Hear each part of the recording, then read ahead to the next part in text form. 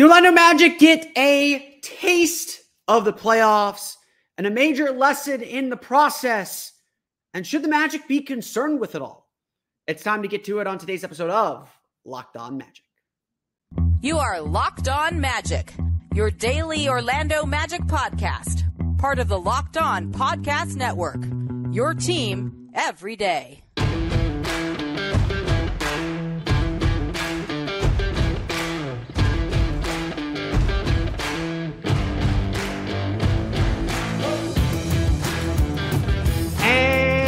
You are indeed Locked On Magic. Today is March 9th, 2024. My name is Philip Rossman-Reich. I'm the expert and site editor over at OrlandoMagicDaily.com. You can follow me on Twitter at PhilipRR_OMD. On today's episode of Locked On Magic, the Orlando Magic get a taste of the playoffs, and it did not taste good. How the New York Knicks demolished the Magic, why it happened, what the Magic can learn, and whether we should be concerned by it. We'll get to all that coming up here in just a moment. But first, we want to thank you again for making Locked On Magic part of your day every day, no matter when you listen to us, whether it's first thing in the morning, whether it's right when we upload. We truly appreciate you making Locked On Magic part of your day every day. Remember, there's a great Locked On podcast covering every single team in the NBA. Just search for Locked On and the team you're looking for. The Locked On Podcast Network, it's your team every day. So, we hyped the game up. We did it again. We hyped the game up. We said this is an important game. This is a statement game. This is a game that's going to prove a lot about the Orlando Magic. And what did they do? Well, they laid an egg. You can see the score over on the rundown if you're watching on YouTube. The New York Knicks defeat the Orlando Magic 98-74. It is the fewest points scored in the NBA this season by the Orlando Magic, by a team. It is actually the fewest points scored in an NBA game by a single team since December 2020. Not a bunch of good history for the Orlando Magic. And look, all credit to the New York Knicks. They had a great defensive game plan. They played with intensity. They played with fire. And the Magic had a bad night, had a bad shooting night, and couldn't figure them out and just couldn't get themselves going. Now, there was a lot to say about that, and you know, we could come up with plenty of excuses. My only statement, of course, is that in the playoffs, there are no back-to-backs. There are no 3 games in 4 nights. Playoffs are essentially as perfect. There's no traveling to multiple cities and long road trips. The playoffs are essentially as perfect conditions as you can have for each team. The Knicks coming off 2 days rest. This wasn't a perfect storm, and I don't think we should blame that. The Magic should have played a lot better, but this is the ultimate thing. The New York Knicks are a team where almost every player on that roster has played in the playoffs. Every important player, at least, has played in the playoffs. Every player on the Orlando Magic, save 4, have not.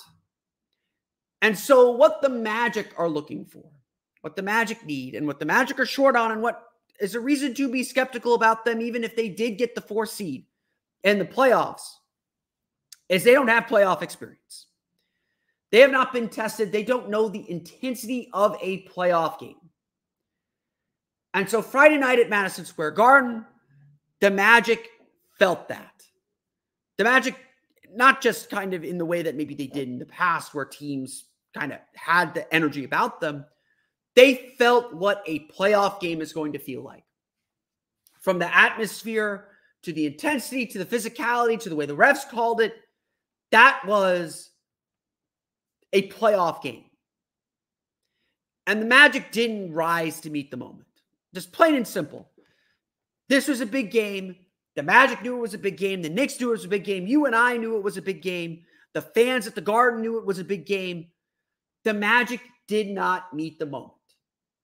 And again, credit the New York Knicks. They had a great defensive game plan. They executed it well. They put a huge punch on the Magic early. Orlando got staggered and never got up. This is a resilient team. I don't think this is, we'll get to big game concerns here in a minute. This is a resilient team. I'm not concerned about this loss costing them Sunday. I'm not concerned about a lot of things in this loss. But the Knicks put the Magic down. They got up, and while they didn't make it like a 30-point runaway, they got to 20, 23. Orlando never threatened. This was never a game. And a lot of that is because of the way this game was played. Again, this was a playoff game. It was played with playoff intensity, and the Knicks brought it. And the Magic, it seemed like, felt like they could ease themselves into the game, which has been a consistent and constant mistake this group has made. It felt like they believed they could ease themselves into the game, that they could get a feel for how things were and adjust and come back at that. That's not how the playoffs are going to work, guys. That's not how things work here. The Knicks got up. They were led 8-0 and 13-3. And while Orlando hung tough in the first quarter, they were trailed by 8 after one quarter. They never again really threatened. Even opportunities they had to cut in the lead, sure, the Magic missed shots and missed open shots, but the ball got stuck on one side. The Knicks did a good job funneling the Magic into areas where they could bottle them up, where they could send multiple bodies on drivers and prevent them from getting to the basket, where they could get to deflections and tip outs and make sure that the Magic couldn't make clean passes to the perimeter. Orlando was stagnant as heck. It was bad. This was a bad offensive game. The Magic have had some stinkers, but they've never been this bad. And sure, some of it is Orlando missed shots at the rim that they normally make. Some of that is the Magic missed open shots that they've been making lately. But at the same time, that is a credit to the Knicks. They sped the Magic up. They made them hurry. They made them rush. They made them play out of their game. Orlando could not play Magic basketball because of the Knicks. And look, I didn't think Orlando's defense was horrible. Orlando ended up with like a 115 defensive rating. So despite giving up only 98 points, it's the second time the Magic have lost a game giving up fewer than 100 points this year. Despite giving up only 98 points, this was a below average defensive game for the Magic. Again, pace matters. The Magic and Knicks are both teams that like to slow the game down. They play low possession games, 86 possessions in this game. That's actually lower than what the Knicks usually have. That's lower than what the Magic usually have. Magic are at 98, I want to say, 90, coming up on 97. The Knicks are at like 97. This was a slow game. But guess what? That's how the playoffs are. Every time it felt like the Magic were making a push, they get stopped at the rim, they get a shot blocked, they turn to the refs and look, and the refs were not helping them.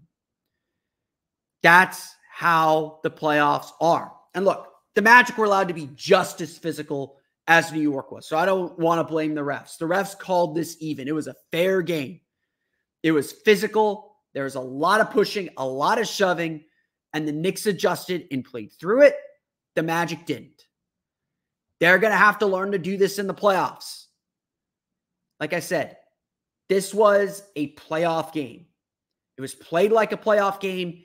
It had the intensity of a playoff game, the crowd of a playoff game. This was a playoff game. And the Magic, again, just genuinely didn't seem to rise to the occasion. They looked staggered by the intensity of it all. And yeah, some of that is being in Madison Square Garden, a place where the Magic have played well, by the way. It's not like they're in awe of the arena, but those places are different in the playoffs. Everyone knows what's at stake at this point. Like, no one's hiding from it. Everyone is thinking about April. We've been talking about it, and I've been talking about it. I've been saying, hey, yes, this stuff is important, but let's have an eye on April. Let's keep half an eye on April. Well, guess what? Everybody now has that eye on the playoffs. Everybody now is thinking, what's this going to look like in a series? What's this going to look like here? The Magic got a major playoff lesson here. They got a feel for what that crowd, that hostile crowd is going to be like. They got a feel about what a team that is desperate for a win is going to do. They got a feel for how teams are going to attack them. Because trust me, it isn't just the Knicks that are going to overload the strong side and force difficult passes or traps on drives. That's how you defend the Magic in a playoff series. And some teams will be very good at it. Some teams are not. The Knicks are going to be very good at it, especially when OG Anunoby's back in the lineup, which he should be this weekend for them. The Magic got a feel for what all that feels like. And hopefully they got a bad taste of what failure on that stage looks like. At the end of the day, this is disappointing. I'm not going to lie. I expected more from this team. This team should be a lot better. We're going to talk a little bit about some of those concerns coming up here in a moment. But it's better to learn these lessons now in March than to deal with them in April. But the only thing we know, though, is that the Magic received the lesson. The Knicks, as the more experienced team, were the more assertive, the more aggressive, the more poised, the more intense team, and the Magic did not match. They got frustrated. They got sped up. They were playing on their back foot. The playoffs take poise. They take maturity. They take aggression. The Magic didn't have that. And so now the Magic have to see if they've learned it. And we may learn and see some of this stuff on Sunday when the Magic take on the Pacers in a humongous game now. But that's not the only place, obviously. We won't know how ready this team is until they're actually in the playoffs. This was practice, and practice at the Magic came up short in. Lesson learned, question mark? We'll find out very, very soon.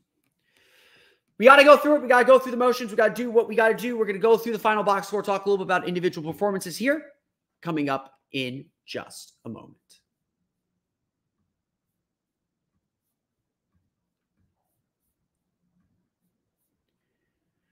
We want to thank you for making Locked On Magic part of your day every day. Be sure to check out the Locked On Sports Day 24/7 streaming channel, which you can find on YouTube or on the Amazon Fire Channels app, as well as the Amazon Fire app. Locked On Sports Day is your 24/7 source for all sports news with breakdowns from the Locked On hosts like myself, as well as our national shows too. Get the latest on sports 24/7. You can find that on YouTube or on the Amazon Fire Channels app. Okay, we're going to get to big game concerns because now, one game doesn't matter. There's one of 82. You have bad days. It sucks that the Magic had a bad day in a big spot. Magic had a bad day. End of a road trip. Team that had the Knicks had 2 days off coming into this. Like they had the rest advantage. They had the Fire, not beating the Magic at this point in the season. Like there's a lot working against Orlando. Like I said, the playoffs will get you perfect condition or as perfect conditions as you can get. So like at the end of the day, look, we know the Magic are going to struggle offensively. They didn't have Jalen Suggs in this game. Just like the Knicks didn't have their guys. I'm not going to draw wide conclusions from a bad game. I think that a lot of the things that we saw the Magic have trouble with are things that we know they have trouble with. We know that they will sometimes have bad shooting nights. That's part of who they are. They've been shooting the ball very, very well. That's part of the reason why they're on this winning streak that they've been on the last 16, 17 games. But they had a bad shooting night. We know that they lack a point guard. I think games like this, and I think we'll see this in the playoffs, honestly.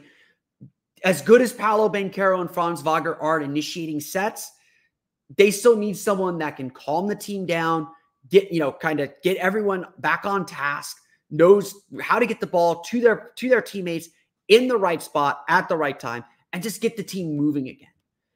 That was something that was lacking in this game because the Magic had to start Anthony Black with Jalen Suggs out. And look, Jalen Suggs isn't a great point guard either necessarily.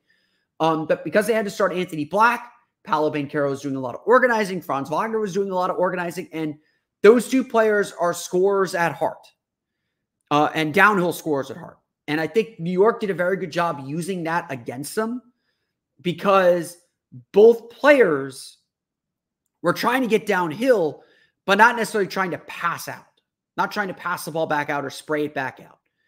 And they did a good job closing down a lot of those gaps. And again, just taking the Magic out of everything they did. Then you add the physicality, the pressure that they put on the ball, especially on the perimeter at times.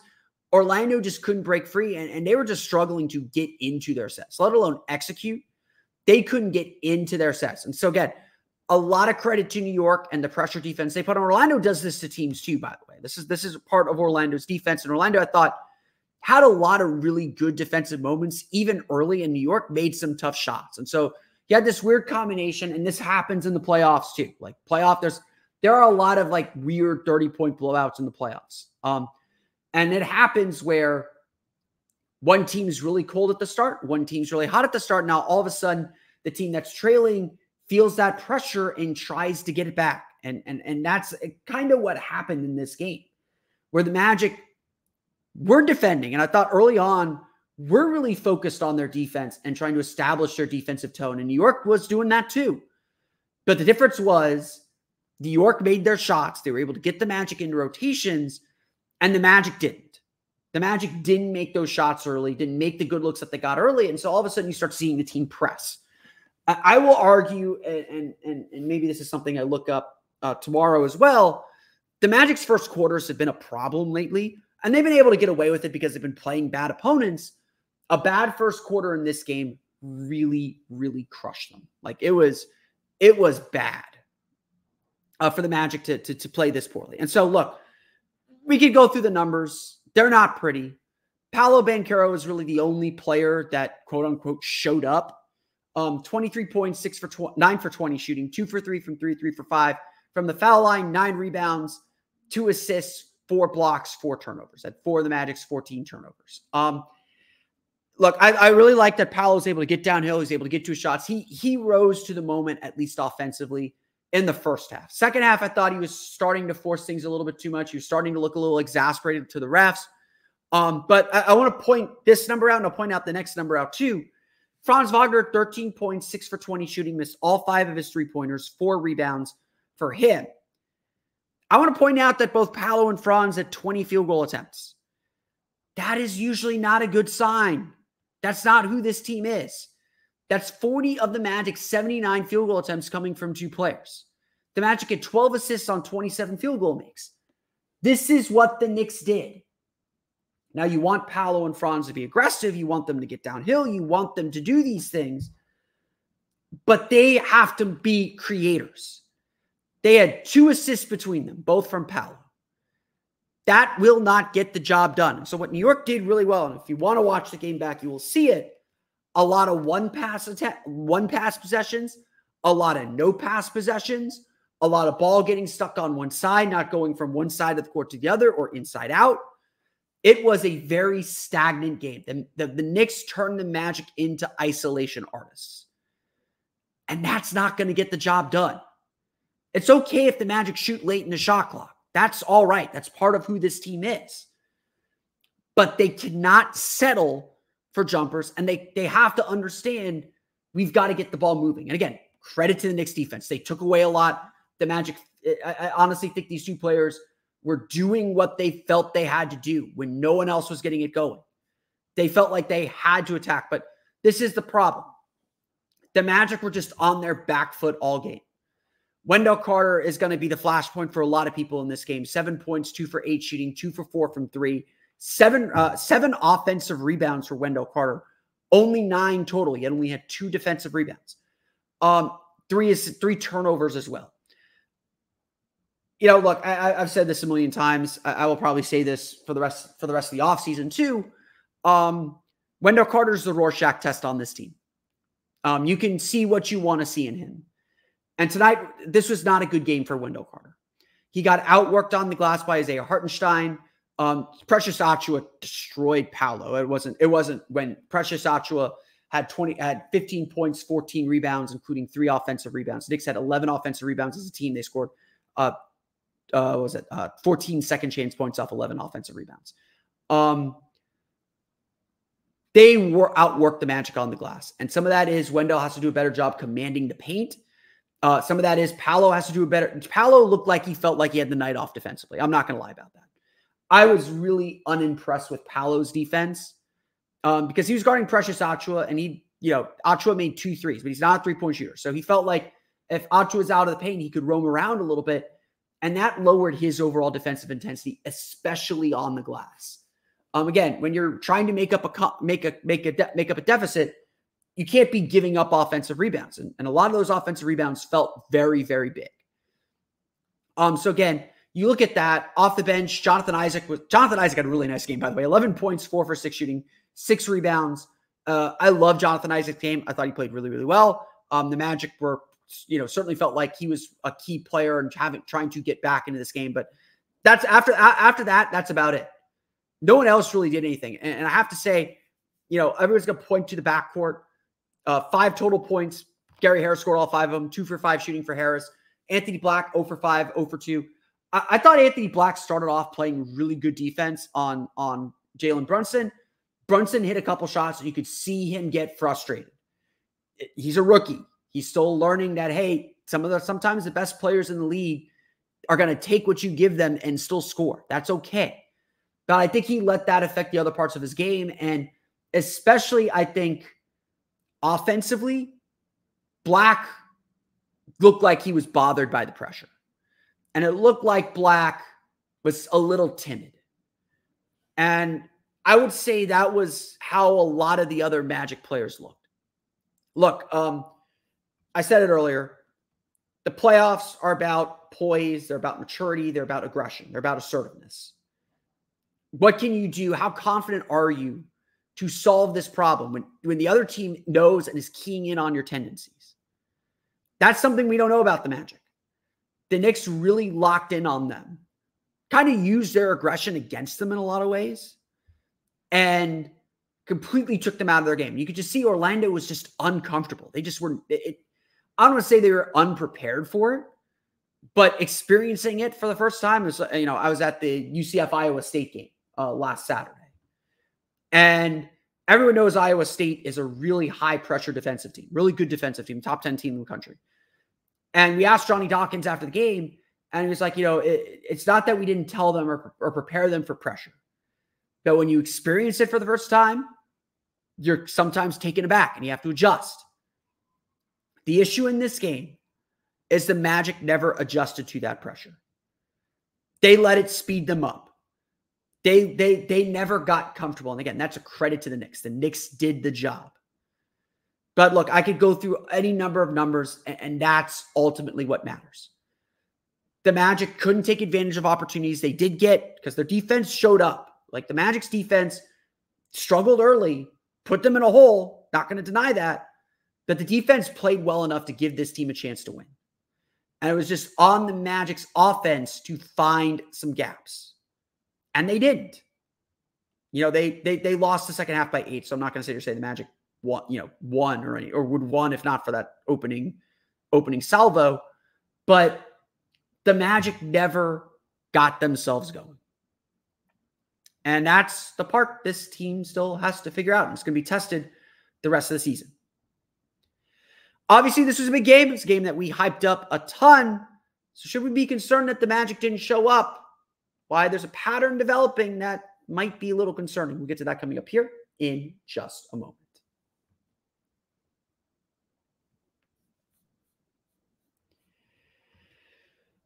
Okay, like I said, I don't want to overhype or overreact to one game. If you know me, if you've listened to the show, I'm pretty even keeled, and I think I've gone in on the team a lot today. Like like for those that don't think I'm critical of the team or go crazy on the team, like I'm going in on them today.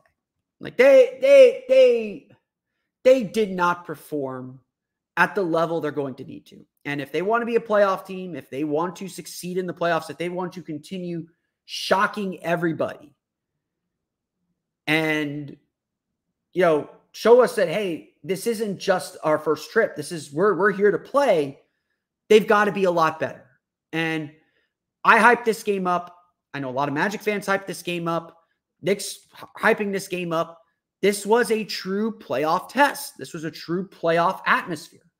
It was big for everybody. Everyone could feel it. The standings reflect it now. New York is a half game ahead of Orlando for 4th. The road, that road now goes through Madison Square Garden instead of the Kia Center. The Magic gave up that control with this loss. It's big. And if the Magic would have lost a close game, I don't think we'd be sitting here, I think we'd still be encouraged, to be perfectly honest, if the Magic lost a close game, even with who the Knicks are missing. We'd say, okay, the Magic went on the road. They played tough. Now we have a sense that they can do it. And just like they said after the game, now they got a taste of the playoffs. They were already much further ahead than maybe we thought.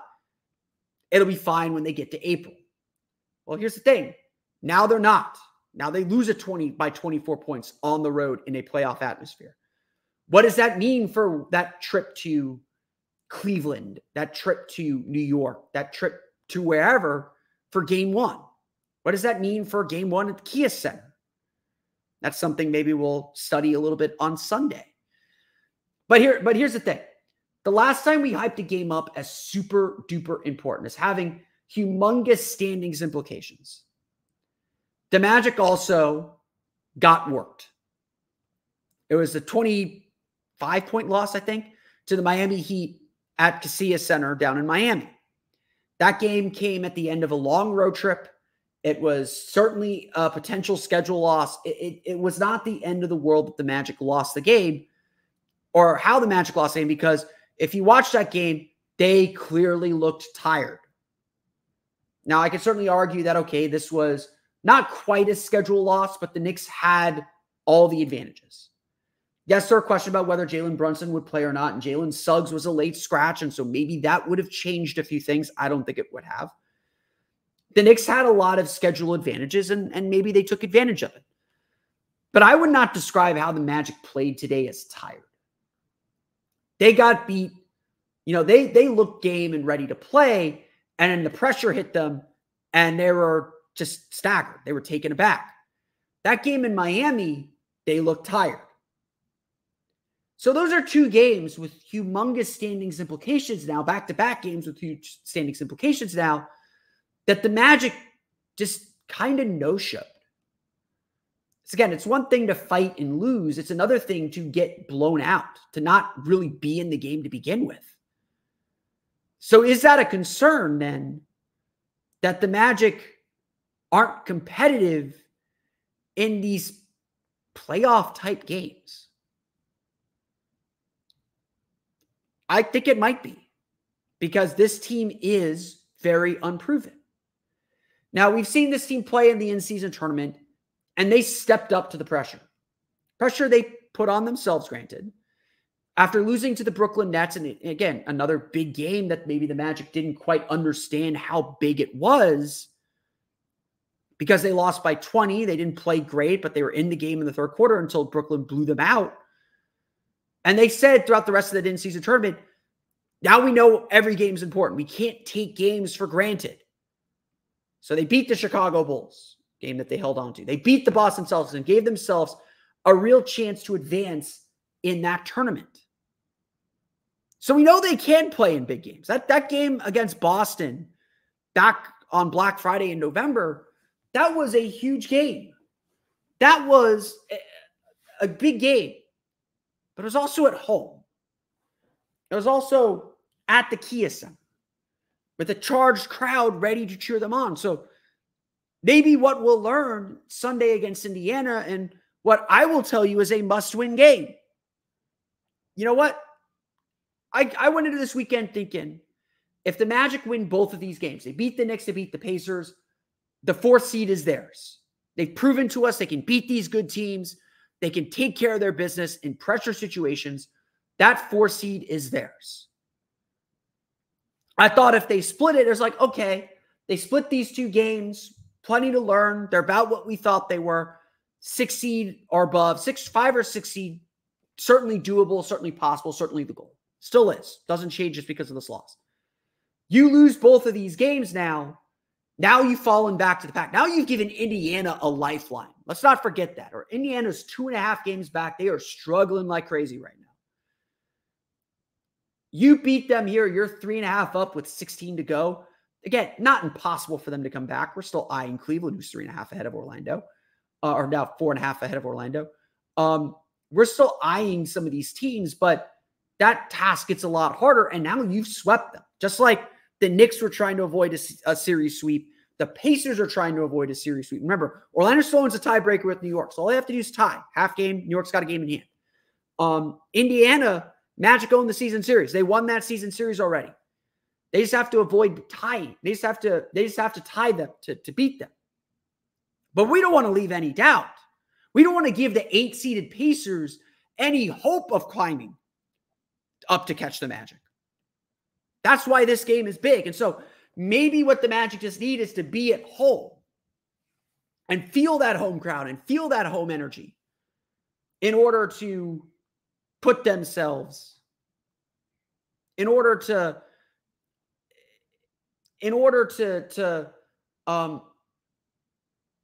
win those big games. But here's the thing. Like, we've talked about it a lot. The Magic have been feasting on bad teams, and that's fine. There's no shame in that. The good teams build their records on beating bad teams. Most of the good teams, only the really good teams are far above 500 against teams with records above 500. The Magic are slightly below 500, but they're right around 500 against good teams. It's not that the Magic can't beat these teams. They beat the Knicks 3 times, obviously. Say what you want about those games. They beat them 3 times. They beat the Nuggets. They swept the Nuggets this year. Potential champion. They beat the Celtics in a pressure game. We know they can win these games. But now they got to do it with that pressure. Now they got to do it with the intensity that comes from a playoff game. That's the part we don't know. That's the part that's still unproven. And that's the part that this team hasn't been able to overcome yet, especially on the road, because more likely than not, the Magic, who are, I think, 16-19 in road. No, that doesn't sound right. They don't have six road games left. Because 5 of the last 7 are on the road. Actually, yeah, they only have 6 road games left. Whatever the case is, the Magic are like 2 or 3 games under 500 on the road. They're going to have to win a road game in the playoffs. It's something they will have to prove. And now they got to prove, and they're not going to have many opportunities to do so. The schedule is still fairly light. You know, they got Golden State coming up, who's playing better. They got the Clippers coming to the Kia Center. They got a lot of home games. Their road games are Toronto, New Orleans, Charlotte, Houston, Milwaukee, Philadelphia. That's their road schedule the rest of the year. They got the 8-game homestand coming up. The Magic have feasted on bad teams, and that's fine, but they still have to prove themselves against good teams late in the season with the pressure on. And that's the test they failed again against New York.